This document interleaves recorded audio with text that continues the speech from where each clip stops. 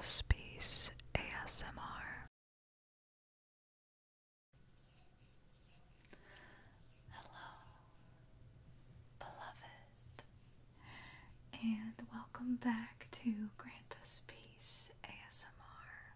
I'm so excited for tonight's video. So if you're watching this video around the time that it's being published, it's 2022, it's a new year, which can be very exciting and very scary at the same time. And so why I'm excited about this video is because I sort of happened upon the content that I'm going to be sharing. So I've been sort of going through the diary of Saint Faustina, Divine Mercy in My Soul, because I'm hoping to make a video later on this diary. But as I was reading, she has an entry from New Year's Eve 1934, and I just really wanted to share it with you guys and to sort of incorporate her prayers into our lives and our prayers, and sort of just start this year off on the right foot, which I know it's already like 2 weeks into the year by the time this video will be going up, but better late than never. So here we go.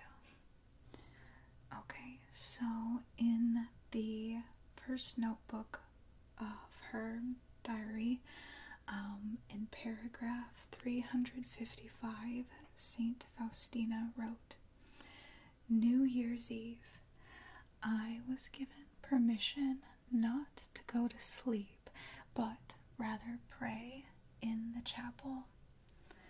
One of the sisters had asked me to offer an hour of adoration for her. I said yes and prayed for her for an hour. During the hour, God gave me to understand how very pleasing this soul was to Him. I offered the second hour of adoration for the conversion of sinners, and I tried especially to offer expiation to God for the insults that were being committed against Him at this present moment. How greatly God is being offended. I offered the third hour for my spiritual director. I fervently prayed for a light for him in a particular matter. Finally, the clock struck 12, the last hour of the year. I finished it in the name of the Holy Trinity, and I also started the first hour of the new year in the name of the Holy Trinity. I asked each of the 3 persons to bless me, and with great confidence looked toward the new year, which certainly would not be sparing of suffering." So after this section, Saint Faustina then goes into this beautiful litany to the Blessed Host.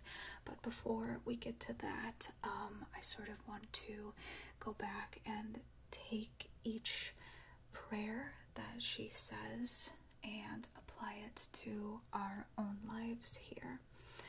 So she says that one of the sisters had asked her to offer an hour of adoration for her. So first she prayed for someone that had asked her to pray for her. So let's go ahead and start by praying for all the people who have asked us to pray for them. In the name of the Father, and of the Son, and of the Holy Spirit. Amen. Dear Lord, thank you for this time that we get to spend with you.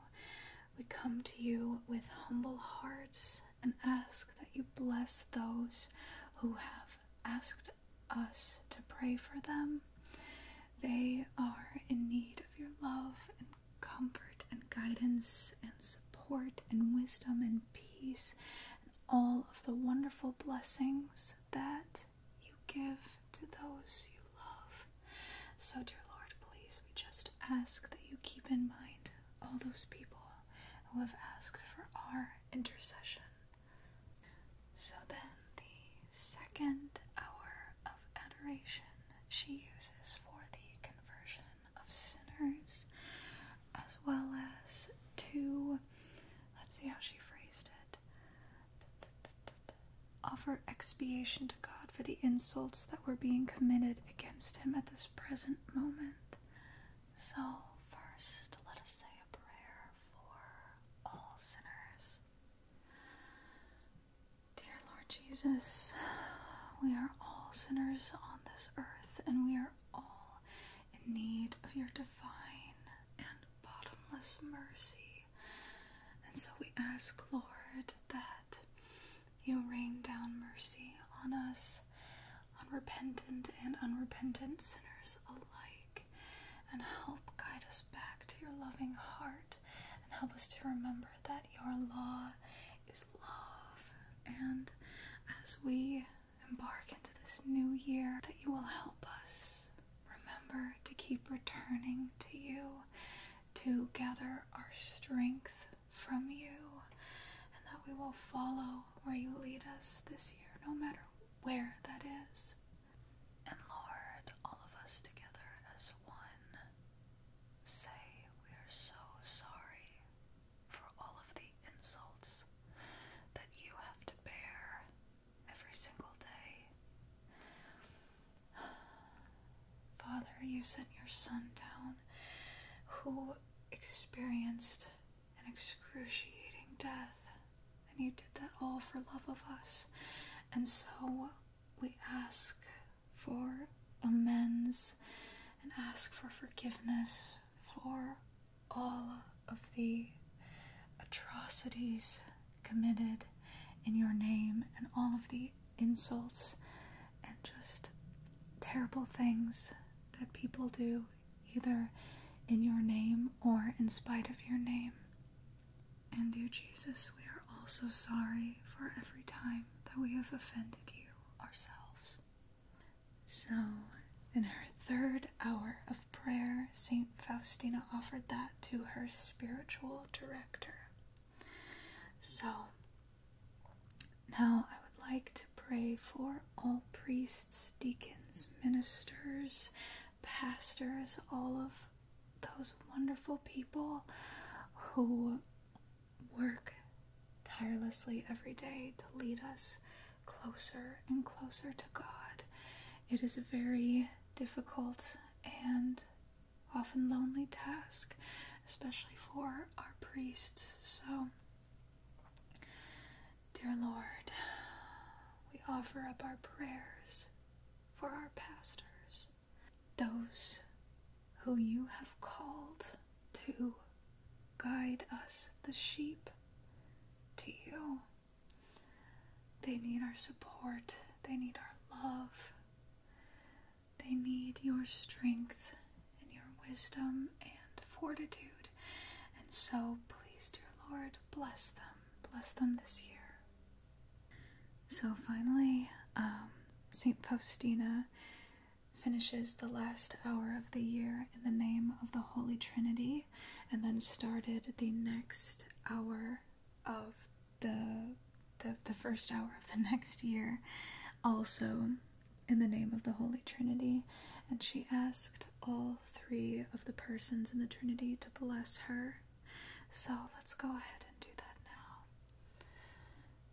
Dear Father, please bless us this year. Be our guiding shepherd. Keep us on a straight path, and do not forsake us. Dear Holy Lord Jesus, our Savior, bless us this year. Pour out your divine mercy onto us. Help us to remember your Sacred Heart and the love that you have for us. And help us to remember that whenever we ask for forgiveness, we're forgiven. And Holy Spirit, Trinity. Guide us, give us your wisdom, bless us, fill us with the peace that surpasses all understanding. Then St. Faustina writes, with great confidence, looked toward the new year, which certainly would not be sparing of suffering. So I had a lot of interesting feelings as we approached 2022. I was thinking about how I felt when we approached 2020 and we didn't know what was ahead of us at that time, and it was exciting because there was a new decade coming filled with we didn't know at the time. And of course then everything happened, and so then in December when we approached 2021, I felt so relieved and excited to start a new year. And for us, 2021 had blessings in it, and it had some disappointments too. But so when we were approaching 2022, I had these mixed feelings of some excitement, but also some fear to let 2021 go, because 2020 was so crazy and scary and wild, and I felt such peace when 2021 came, even though there wasn't necessarily a reason to think that. I don't know what the future holds, but I was afraid to let it go because it felt like stepping into the unknown again. But in reading St. Faustina's diary, she was such a blessed person, and she had so many visions of Jesus and her Blessed Mother, but she still bore so much suffering, but she bore it so beautifully. She would always say, if this is the Lord's will, then this is good. This is what I need to be going through. And every time she felt distant from God, even though she had seen Jesus' face, she still went through these trials and kept receiving the sacraments, kept praying, and God rewarded her with those wonderful feelings of joy in the Spirit, joy that can only come from God. And so we shouldn't be afraid of suffering, because if God's allowing that suffering, then it means He's going to bring about a greater good with it. And I know that that's so scary because we don't know what the future holds. We don't know what our suffering is, but we do know so many holy men and women have come before us and have suffered and are there praying for us. In fact, right now, let's say, Saint Faustina, pray for us. Oh, pray that we can bear suffering like you, that we can allow God to use us however He wills, so that we can help others, we can better ourselves, and we can ultimately reach our final beautiful reward of true communion with Him in heaven. And so on that note, let's go ahead and read the Litany to the Blessed Host that St. Faustina recorded in her diary. O blessed host, in whom is contained the testament of God's mercy for us, and especially for poor sinners. O blessed host, in whom is contained the body and blood of the Lord Jesus, as proof of infinite mercy for us, and especially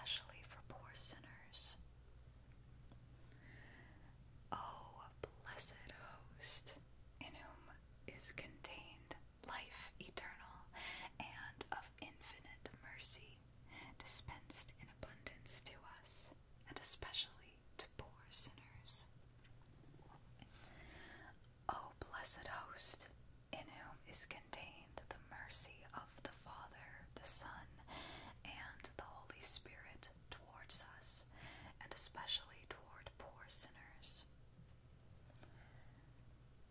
O blessed Host, in whom is contained the infinite price of mercy, which will compensate for all our debts, and especially those of poor sinners. O blessed Host, in whom is contained the fountain of living water, which springs from infinite mercy for us, and especially for poor sinners. O blessed Host, in whom is contained the fire of purest love, which blazes forth from the bosom of the eternal Father, as from an abyss of infinite mercy for us, and especially for poor sinners. O blessed Host, in whom is contained the medicine for all our infirmities, flowing from infinite mercy, as from a fount for us, and especially for poor sinners. O blessed Host, in whom is contained the union between God and us through his infinite mercy for us, and especially for poor sinners. O blessed Host, in whom are contained all the sentiments of the most sweet heart of Jesus toward us, and especially poor sinners. O blessed Host, our only hope in all the sufferings and adversities of life. O blessed Host, our only hope in the midst of darkness and of storms within and without. O blessed Host, our only hope in life and at the hour of our death. O blessed Host, our only hope in the midst of adversities and floods of despair. O blessed Host, our only hope in the midst of falsehood and treason. O blessed Host, our only hope in the midst of the darkness and godlessness which inundate the earth. O blessed Host, our only hope in the longing and pain in which no one will understand us. O blessed Host, our only hope in the toil and monotony of everyday life. O blessed Host, our only hope amid the ruin of our hopes and endeavors. O blessed Host, our only hope in the midst of the ravages of the enemy and the efforts of hell. O blessed Host, I trust in you when the burdens are beyond my strength and I find my efforts are fruitless. O blessed Host, I trust in you when storms toss my heart about and my fearful spirit tends to despair. O blessed Host, I trust in you when my heart is about to tremble and mortal sweat moistens my brow. O blessed Host, I trust in you when everything conspires against me and black despair creeps into my soul. O blessed Host, I trust in you when my eyes will begin to grow dim to all temporal things, and for the first time my spirit will behold unknown worlds. O blessed Host, I trust in you when my tasks will be beyond my strength and my adversity will become my daily lot. O blessed Host, I trust in you when the practice of virtue will appear difficult for me and my nature will grow rebellious. O blessed Host, I trust in you when hostile blows will be aimed against me. O blessed Host, I trust in you when my toils and efforts will be misjudged by others. O blessed Host, I trust in you when your judgments will resound over me. It is then that I will trust in the sea of your mercy. And then she wrote, Most Holy Trinity, I trust in your infinite mercy. God is my Father, and so I, his child, have every claim to his divine heart. And the greater the darkness, the more complete our trust should be. I do not understand how it is possible not to trust in him who can do all things. With him, everything. Without him, nothing. He is Lord. He will not allow those who have placed all their trust in him to be put to shame. Jesus, I trust in you. Words from Saint Faustina, words given to her from Jesus for the Portrait of Divine Mercy. Jesus, I trust in you. let's make that our prayer for 2022. Jesus, I trust in you. Whatever comes, whatever sufferings come, and there will be sufferings, Jesus, I trust in you.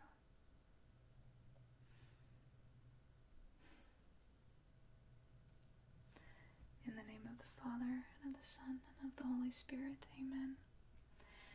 Beloved, thank you so much for spending this time in prayer with me. Of course, I am praying for a blessed 2022 for you and your family and all your loved ones. And as for right now, I hope you have a blessed night. And may God, the God of mercy,